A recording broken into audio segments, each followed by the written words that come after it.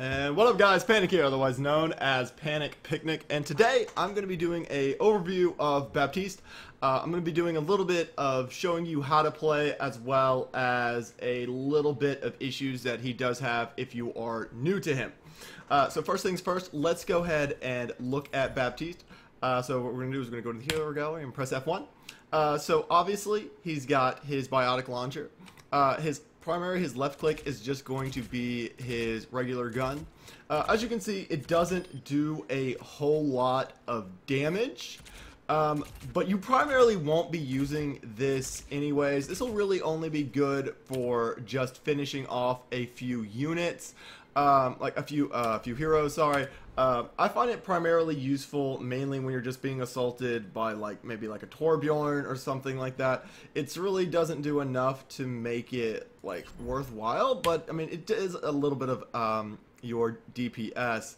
The main thing you'll be using, and primarily what you'll be using, is this biotic launcher. Now, it doesn't heal a whole lot, as you can see, but it does have a decent area of effect. It's not as big as Anna's nano grenade, from what I've seen and from what I've played. I'm not entirely sure of the exact details on its radius, but it is kind of smaller than what you would think, so I would definitely make sure you're a little bit closer on that. Also, a big thing to know about this, his right click, which is this lob grenade, this does not heal you. This only heals your allies. Again, this does not heal you at all. That's it. It doesn't heal you. It only heals your allies. That is the biggest thing to know. However, you do have a heal yourself. It is called Regenerative Burst. This is going to be able to heal yourself and, of course, nearby allies over time. Easy way to see it, as you can see, it's very, very slow. I would compare it pretty much to Lucio's, amp up. Not the beat, but but not as fast. Like I said, he's basically average on that. He's almost a combination of course, Lucio with his 3-round burst on his weapon, and his regenerative burst with a combination of Anna and the biotic launcher, and then, if you'll see soon, with his passive, also a combination of slightly Farah, but like I said, a little garbage in every area. One thing, of course, you have his E, which is one of the things that I really like to use, and that's his immortality field. We're going to toss a device that prevents allies from dying, and this device can be destroyed. Now, it doesn't actually prevent 100% death, as you can see. It's not going to take your allies down to, it's not going to prevent it at the HP of 1. I believe it only does about, what's 40 of 200? Well, I should be able to know this. It's about 20% of your HP from the looks of it. So you're gonna stay alive with about 20% of your HP, and that's where it's gonna cap you there. So just be mindful of that. It's not going to stop at 1, it's going to stop at that 20% marker. I'm not sure if someone is, let's say, at, since you're at 20% of someone's max HP, I'm not sure if you're at 10 HP, if you throw it down, it won't go any lower, but I really wouldn't want to throw it down that low anyways. And of course, the thing I did mention to earlier, we have his passive, which are his exo boots. It's, like I said, it's just a little bit of a leap. It's mainly just to get into a little bit of better positioning. But in general, I'm going to go ahead and just show you a little bit more. We're going to go ahead and jump into the practice range with Baptiste. And again, I'm going to show you a little bit of things. I'll also turn down the volume for you. I think, at least for myself, it's a little bit loud. So I'll turn it down to 40. I do apologize if it is too low. But again, this is only just to really demonstrate a little bit of Baptiste in action again. Of course, as you can see, we're just going to go right up here to these 5-meter bots. As you can see, one shot directly into the head. It does do a decent amount of damage. That's no question, especially with a headshot. But the thing is, it is only 3-round burst, and I'm going to try to click this as fast as possible so you can see just how slow he actually shoots. I know it's not entirely super slow, as you can see, but it is slow enough that it's, like, we're going to try to kill him as fast as possible. See, like, your enemies are going to have time for you to move out of the way. Also, like, I mean, I haven't changed my HUD on him just yet to my preferred ability to see, but this is mainly what you're going to be doing in body shots, and as you can see, I'm not entirely sure how much HP these bots do have, but that is 3 body shots, like 3, oh, hold on, let's count the bullets. So just 3, each shot just 3 bullets, so that's 1 set of 3, that's 2 set of 3. So that's 3 plus 3 plus 2. That's a total of 8 shots to kill a bot. One of the bullets didn't hit, if you couldn't tell. So he doesn't do a lot of damage. That's really the main thing to know. What I like to do is, when I do play him, I like to just constantly spam my right click and mix in some bullet fire in it like this. It's mainly kind of like fiery, but that's it. You're going to be doing a lot more healing than anything. Also, a big thing to know is, I'm not sure if you can see it. Actually, I'll bring it down a little bit. As you can see in the marker, I actually don't have a pointer right now, but you see those little things below the horizontal axis of his sight. That's because the biotic grenade, as you can see, fires and then subsequently has a large drop-off. That is also a big thing to know. The drop-off is a little bit weird to get used to. Again, I'm trying to compare it to Anna, but it's a little bit different. That's pretty much the best thing I can say on that. Also, as far as I know, and I'm 100% sure, yep, the biotic, well, not the biotic grenade, they call it the biotic launcher, or otherwise known as this right click. As you can see, again, it does no damage. So again, like I said, to fire, I like doing a right click with a left click. So I'm at least getting, trying to shoot out at least a little bit of damage to get his ult out. Mainly, I mean, again, like I tried to prioritize making sure that right click goes in first, because as you can see, his damage is not the best. Now, again, also another thing to note is his heals are okay. But the radius, as you can see, I mean, it's a little difficult to tell. It's actually not that large. It's about as large as this white box, just slightly larger, as you can tell. So that is one of the bigger things to note. So make sure you're going to be shooting those. Also, a big thing, again, to note is when you do reload, it is going to reload both your primary and your healing grenade. So no worries about that. He's also got a really quick reload animation. So I think that's really good. I know that the big thing to note as well is, as you can see, I've thrown this down. These things are not dying. This thing does last quite some time. However, again, as you can see, it does die. And that, of course, is a negative with your allies dying. Now, a thing to note when you use this is that it's going to throw for a while, and it's not going to stop until it almost hits the ground. So it's not, you make sure you're kind of aiming at the ground. It's got a little bit of a difference in lobbing than your regular grenade. So definitely make sure of that. He kind of throws it like a frisbee. A big thing to see is, let's see, I'll stand about at this 10-meter mark. I'll just aim at that thing's head. And this thing's landing pretty close, like the grenade is landing pretty close to the robot, maybe about like 2 or 3 meters off.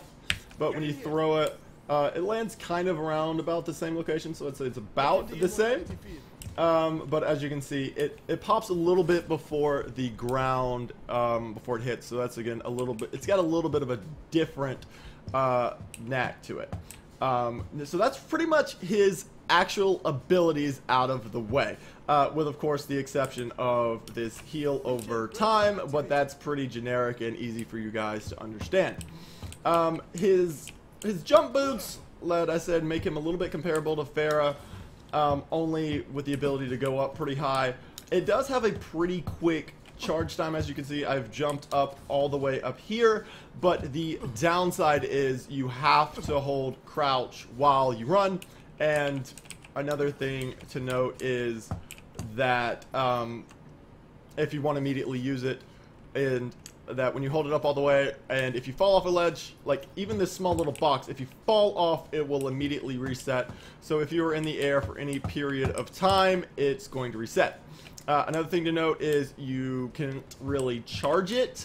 So for instance, I'm just going to hold it up all the way. Now, as you can see, I'm standing up, and immediately it's gone away. Now, that means I can't really just go, oh man, I'm gonna die real quick.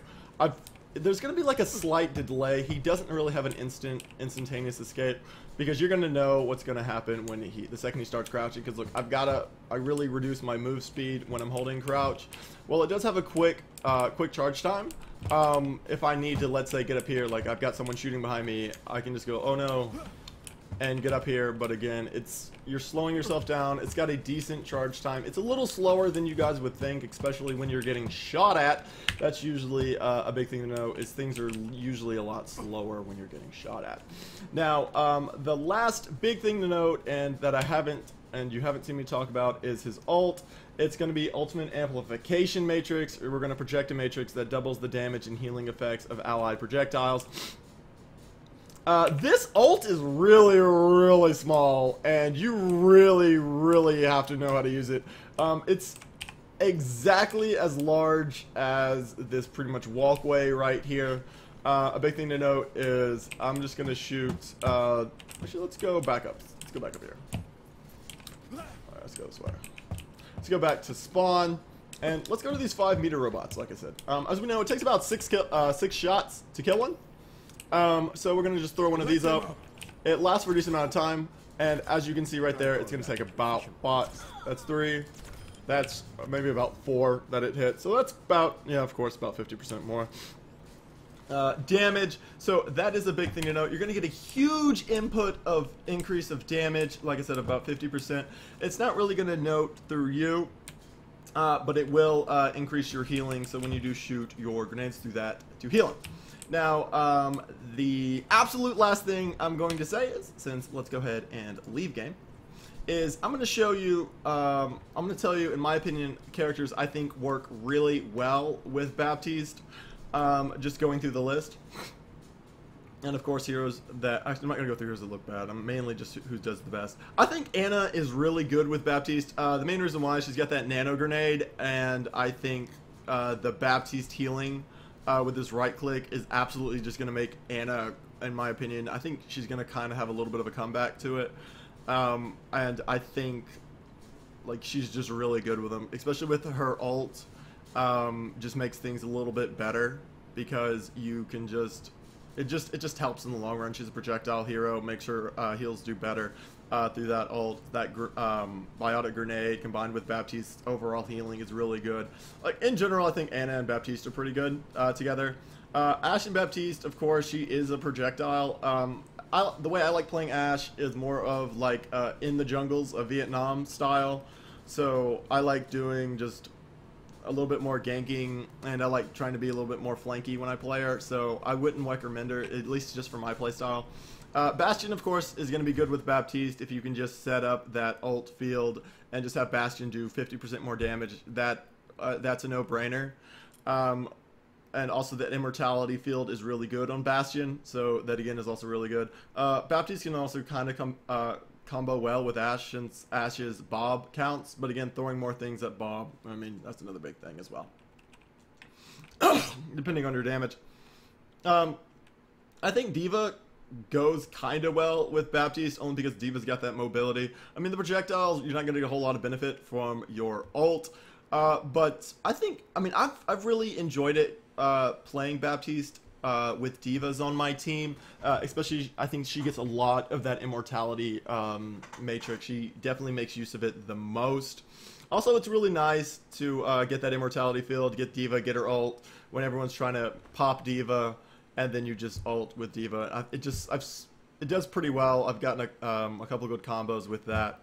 It's not so much a combo, it's more of like the enemy team overcommitting. I don't recommend it with Doomfist. He's a little too quick. Well, yeah, you get that AoE heal. Doomfist is always in the front of everybody. With Baptiste, you kind of want to be in the middle, mainly because you're too squishy to die. I mean, you're too squishy yourself, So because you only rely on on your own heal to heal yourself, while pretty much everybody in this game has a little bit more than one option, with of course the exception of Anna, I believe is the only one. Yeah.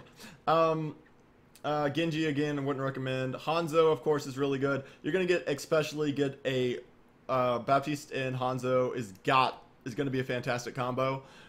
Main reason why is Hanzo's ult is just gonna murder. Is just gonna once he goes through that projectile matrix from Baptiste, that's a 50% extra damage dragon, and you really can't beat that. Like, you're gonna get a point just off that. Like, in my opinion, I think that is highly underrated.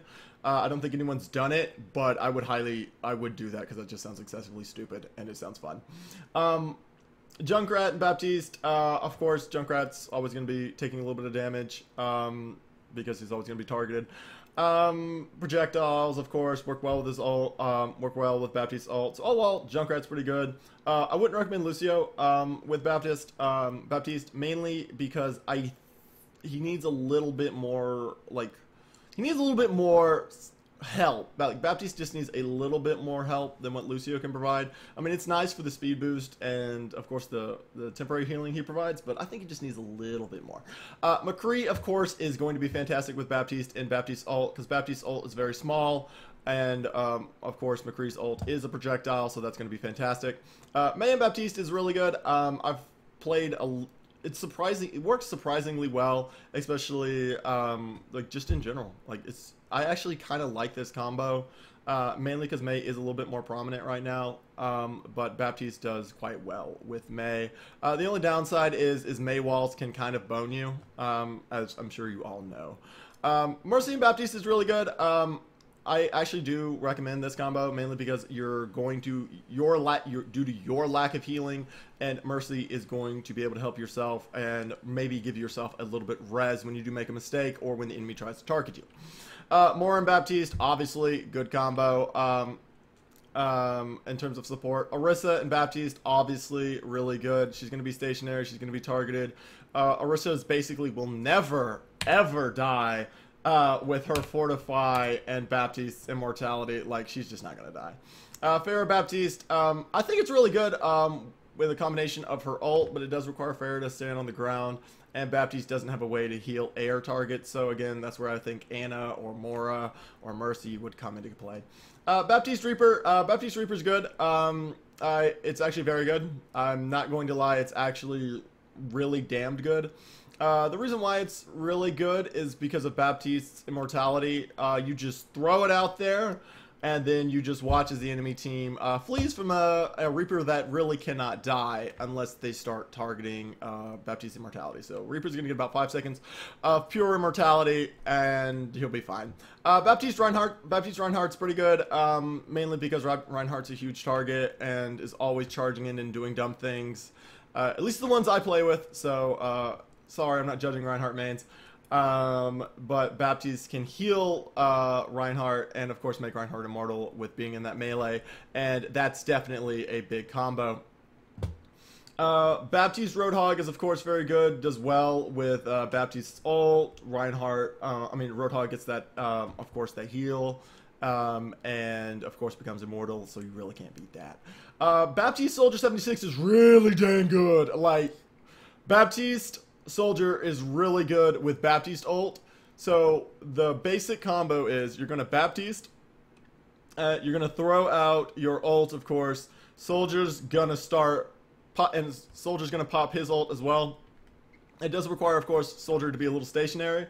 And then you throw that immortality, of course, on Soldier, and Soldier will basically wipe an area if he's got that view. If someone's in that point, they're going to die, because Soldier's going to get that extra 50% damage. He's going to be immortal for for the duration of his entire ult, and the only thing that's going to be able to shut him down is is basically just going to really be an Ana or something that can really just knock him out of it. But that is really the only thing.